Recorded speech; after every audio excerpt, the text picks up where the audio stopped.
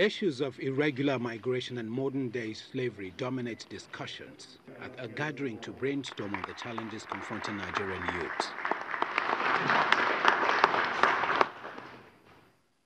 Can we put our hands together properly for this? The chairman of the forum set the tone for the event as he advised the youths on the need to be optimistic of a better tomorrow. Today, I can tell you that the same challenge, the same problems that those who are involved in this issue of trafficking are facing is the same problem I and we all that are here are facing. No light as far as people are concerned, no good roads, bad economy, people are saying all manner of things. But it's the same Nigeria that all of us are finding ourselves, but it's the same Nigeria that we all are collectively prospering. The Director of Public Enlightenment of NAPTIP warns on the dangers of irregular migration and reaffirms the commitment of the agency to combat the menace.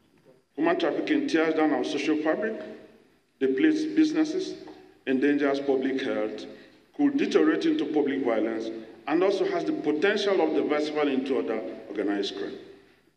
The head of mission of the European delegation and a former diplomat highlights the dangers associated with irregular migration. That is, we have roughly 60,000 Nigerians, in some sense, trapped in Libya at the moment. And during this time, we've seen deaths in the Mediterranean. Between 2015 and 2017, maybe 12,000 people died. In 2018, I'm told the figure was about 2,300, and so far this year, we're close to 550 people. As we now know, human trafficking is one of the most heinous crimes imaginable, often described as modern-day slavery. This crime robs its victims of their most basic human rights and is occurring in Nigeria and across the globe.